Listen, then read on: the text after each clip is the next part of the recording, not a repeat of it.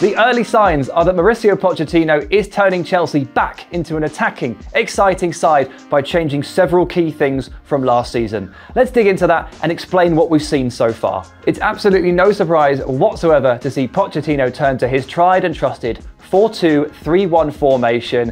Here's what it looks like in a Chelsea context. This is the team that started the second pre-season game against Brighton. Colwill and Silva at centre-half. You've got Chilwell and Gusto here at full-back, Gusto playing while Reece James is injured. A double pivot of Gallagher and Santos, a slightly more advanced attacking midfielder in Chukwuemeka at number 10 to form a nice midfield triangle. You've got Raheem Sterling here playing on the right-hand side, and Nkunku played as the 9 against Brighton to start with, but Nick Jackson has done really well there, and we'll come to that later. That's really, really important. And for this game, Ian Maatsen, returning from loan, was playing at left wing. And one of the first things I want to draw your attention to is actually something that Pochettino said in a post-match press conference during the summer tour. And it may look a little bit like a bland, standard manager statement, but I want to draw your attention to specific words in this that really do mean something in Chelsea's context.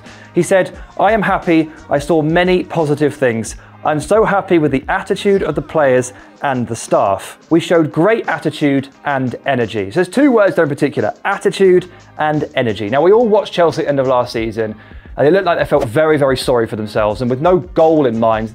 It's harsh to say they're down tools, but the motivation wasn't quite there. And we saw that the fitness issues that had plagued them all the way through the season had started to compound a very bad pre-season last season, where they famously took more flights than played games, really plagued them, and by the end, Frank Lampard was at a loss as to what he could do with a team that simply were not fit enough to compete at a Premier League level. So already we're seeing a massive change here. I'm watching the body language of the players, I'm looking at players on their toes rather than on their heels, I'm not seeing anybody with their hands on their hips looking around, you see no one on their haunches either. These players look fit. Whatever they've done for the first 2 weeks of pre-season in terms of fitness is working. This is huge because without fitness, Pochettino cannot coach. They cannot play his style of play without great energy. And we're already seeing lots of players pressuring and pushing forward and dragging up into nice tight units to midfield, supporting the attackers, and you regularly see 5 players very high up trying to block, build up play from the opposition, try and catch them in the passing lanes. This looks good. This is exactly what Pochettino demands, and the players look like they're up to the task. All right, let's go from off the ball stuff to on the ball stuff. It's always much more interesting anyway. And what we've seen so far from Chelsea, nice hints of possession play,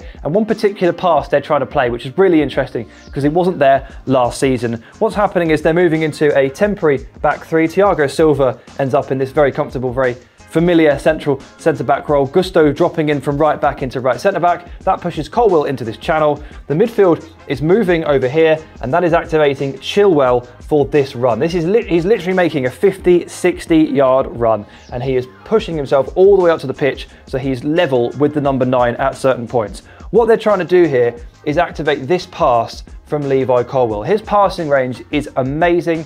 Chelsea fans haven't really got to experience or enjoy this at first team level just yet, but it's happening right now. And Colwill 2 or 3 times in the first half against Brighton was able to push this ball over behind, inch perfect. Chilwell runs onto it, and then from there, his idea is to cross the ball into the box or to combine with a few of these players.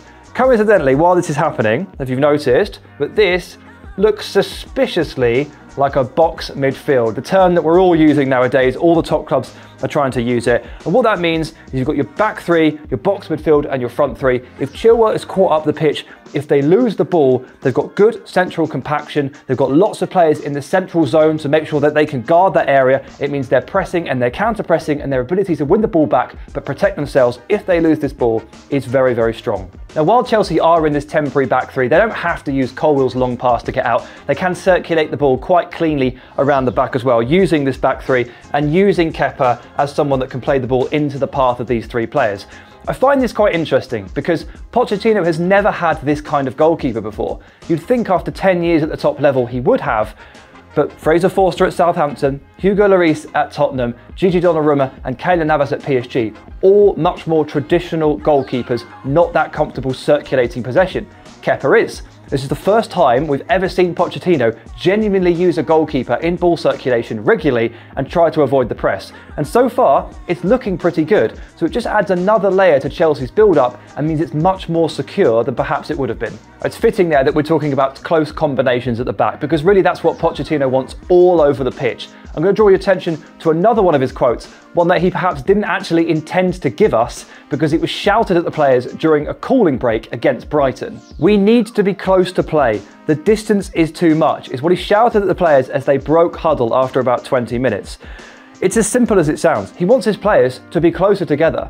At this point in the game, the players have become too far apart, too disparate, and they couldn't combine properly. He's asking his players to shrink back in towards one another so they can combine and play nice, clean 1-2 touch football. And in the second half, under this instruction, we saw a genuinely magnificent goal occur. Mykhailo Mudryk comes on in the second half and Nicholas Jackson joins him, and these two combine brilliantly. This is Mudryk pushing the ball into Nico Jackson's path. He's facing the ball, he's ready to receive. He takes one touch layoff as Mudryk follows the ball in and starts to combine. The midfielders of Brighton not expecting this speed of play, they're on their heels. Nico Jackson takes one touch and turns and goes, and Mudryk feeds the ball back into this area for him.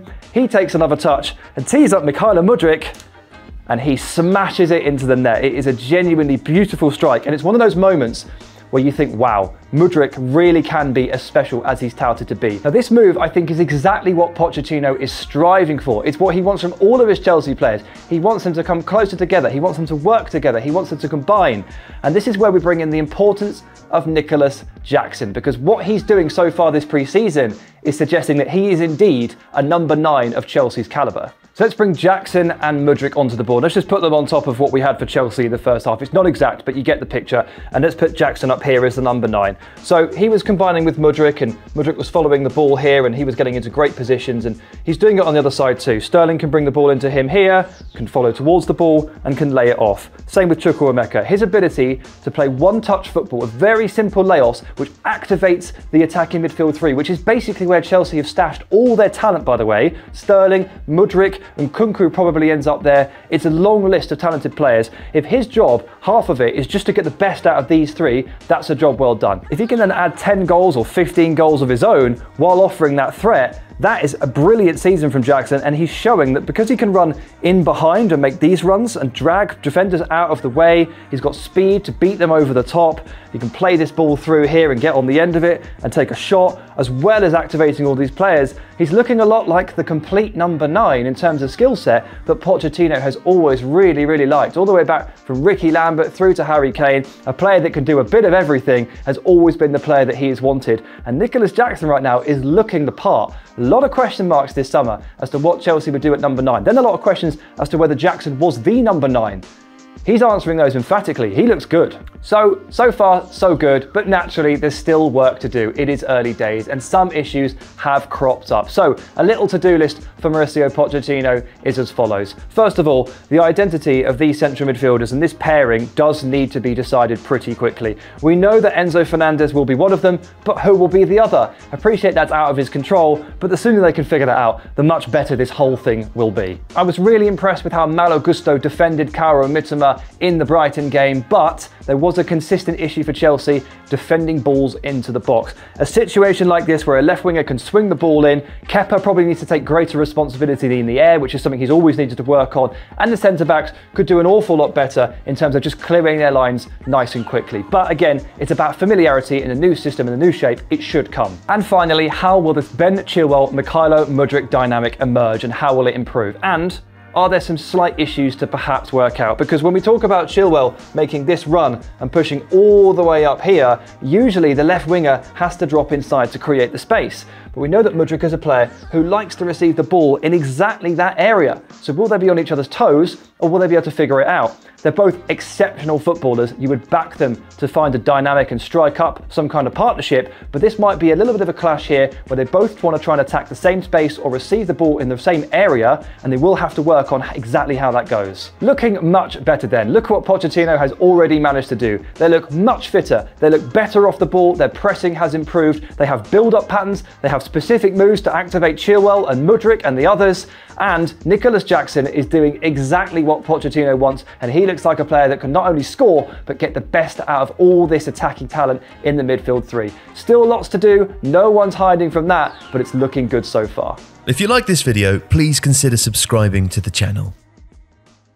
The Athletic is home to some of the world's best sports journalists, including journalists dedicated to each Premier League team, so every fan gets the coverage they deserve, not just the big clubs. And you can try it for free now for 30 days. See the link in the description.